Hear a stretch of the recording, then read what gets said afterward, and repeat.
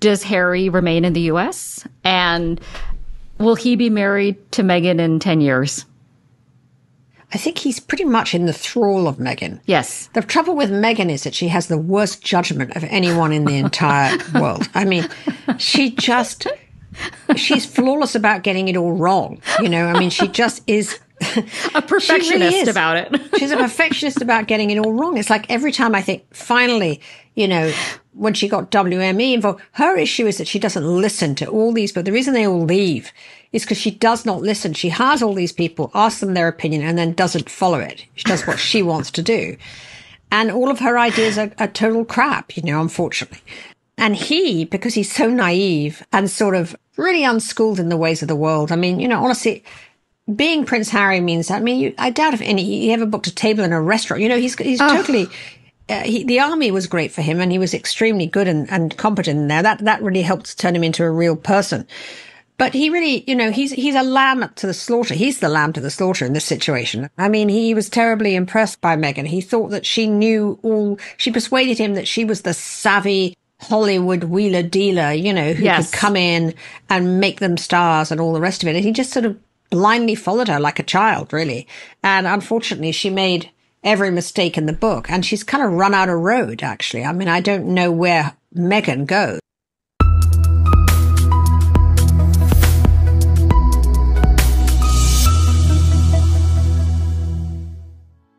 Today, we're on a mission to debunk the rather unpalatable remarks made by Tina Brown on our beloved Sussexes, Prince Harry and Meghan Markle. From calling Meghan's ideas total crap to labeling Harry as naive, Tina has left no stone unturned in her unwarranted critique. But don't worry, we're here to set the record straight. So, without further ado, let's dive right into the matter at hand. First off, Tina Brown's assertion that Meghan Markle's ideas are total crap. Let's delve into this claim and see how it stands up against reality. Meghan Markle, the Duchess of Sussex, has been a trailblazer in numerous ways. She's not just a former actress turned Duchess, but a philanthropist, a public speaker, and an advocate for women's rights and education. Her initiatives, such as the Arkewell Foundation she co-founded with Prince Harry, are a testament to her vision and commitment to social impact. The Foundation's mission: to uplift and unite communities and drive systemic cultural change across all communities. Hardly a crap idea, wouldn't you agree? And let's not forget her children's book, The Bench, which topped the New York Times bestseller list within a week of its release. The book, which explores the special bond between fathers and sons, has been praised for its heartfelt message and beautiful illustrations. It's clear that Meghan's ideas resonate with a wide audience, challenging Tina's claim that they are total crap.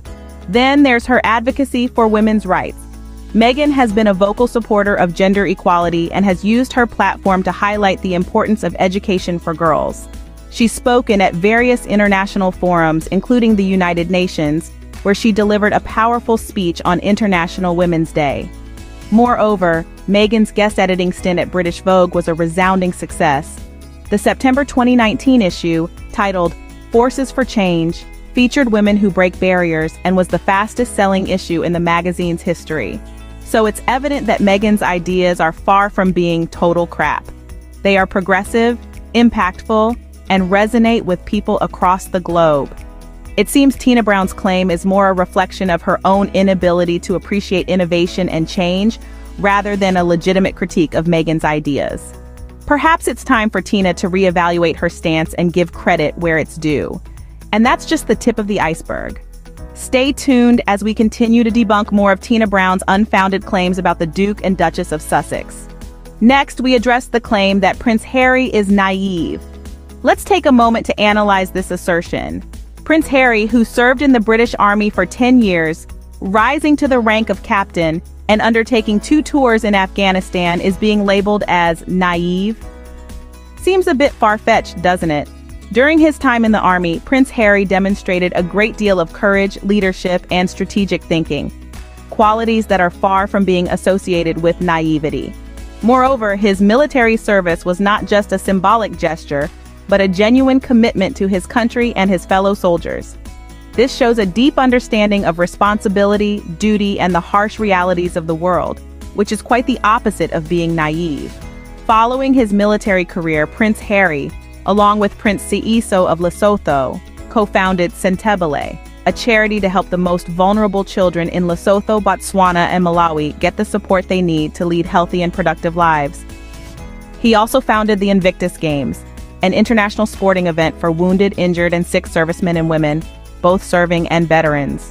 These accomplishments not only demonstrate his compassion but also his ability to affect change on a global scale. In more recent times, Prince Harry and Meghan have secured multi-million-dollar contracts with Netflix and Spotify, suggesting a good understanding of the entertainment industry and an ability to navigate complex business negotiations.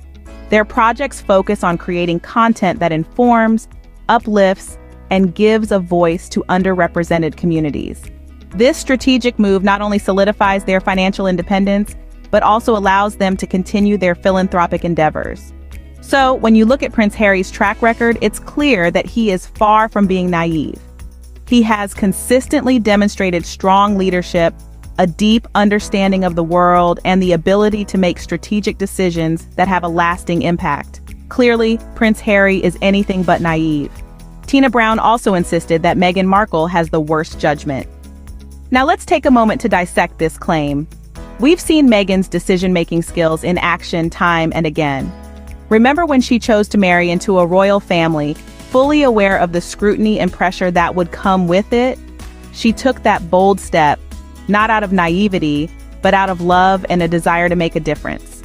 Then there's her decision to step back from royal duties for the sake of her mental health.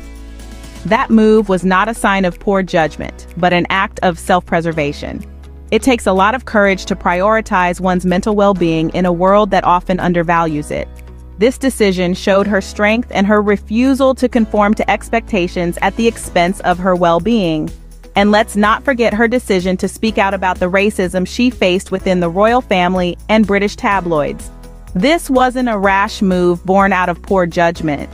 It was a calculated decision to shed light on an issue that is too often swept under the rug. Meghan used her platform to raise awareness about racism and the toll it takes on mental health, sparking important conversations around the globe. When you look at these decisions, it's clear that Meghan's judgment is anything but flawed. She has consistently demonstrated courage, resilience, and a commitment to using her platform to affect change. Meghan's judgment isn't about making decisions that are popular or easy. It's about making decisions that align with her values, even if they invite criticism. And that's a sign of strength, not poor judgment. So when Tina Brown labels Meghan's judgment as the worst, it's not just an unfair assessment, it's a gross misrepresentation of the truth. It seems that Tina's judgment of Meghan is clouded by her own biases, and that's a real shame. Meghan's judgment, far from being the worst, has consistently demonstrated her strength and courage. Finally, Tina Brown's claim that Harry is simply in the thrall of Meghan. Let's talk about this. Tina Brown suggests that Harry is under some kind of spell, merely following Meghan without question or thought. However, this assertion seems to disregard Harry's own statements, actions, and long-standing advocacy. To begin with, Harry has been vocal about his desire to step back from his former duties. This decision was not a spur-of-the-moment choice, but a carefully considered move that took years of contemplation. Harry himself has mentioned the pressure and mental toll of his previous role, and his decision to prioritize his mental health shows a clear and independent thought process. In addition, Harry has been a prominent advocate for mental health long before he met Meghan. His work with various mental health organizations and his candidness about his own struggles demonstrate a strong commitment to this cause. It seems implausible to attribute this dedication solely to Meghan's influence. Furthermore, Harry has been outspoken about his desire to protect his family. His decision to move away from his previous role was, in part, a means to safeguard Meghan and their children from the relentless media scrutiny they were subjected to. Tina Brown's claim seems to overlook Harry's autonomy and individuality. It paints a picture of a man blindly following his wife without considering his own feelings, beliefs, and values. However, Harry's actions and words suggest otherwise. He is a man who values his mental health, the well-being of his family, and the causes he believes in. In conclusion, Harry is not simply following Meghan blindly, but making decisions based on his own beliefs and values. A narrative that reduces Harry to a mere follower underestimates his capacity for independent thought and decision-making. We've systematically debunked each of Tina Brown's claims about Prince Harry and Meghan Markle. From the unjust assertion that Meghan's ideas are total crap, we've brought to light the actual impact and value of her initiatives. We've also dispelled the notion that Prince Harry is naive, highlighting instead his informed and active role in his own life and the lives of the Sussex family. Tina Brown's claim that Meghan has the worst judgment has been thoroughly refuted as we've examined the thoughtful, intentional decisions she's made, both in her personal life and in her professional endeavors. And finally, we have countered the baseless accusation that Harry is in the thrall of Meghan, demonstrating their mutual respect and partnership. Throughout our discussion, we've underscored our unwavering support for Prince Harry and Meghan Markle. We've seen them navigate an often hostile media landscape with grace and dignity, always staying true to their values and their commitment to making a positive difference in the world. In the face of unfounded criticisms and attacks, let us remember the importance of standing with the Sussexes, of acknowledging their contributions and their resilience. It is not only about debunking the lies, but also about celebrating the truth of who they are and what they stand for. Thank you for joining us on this episode of Royal Telly. Don't forget to like, comment, and subscribe.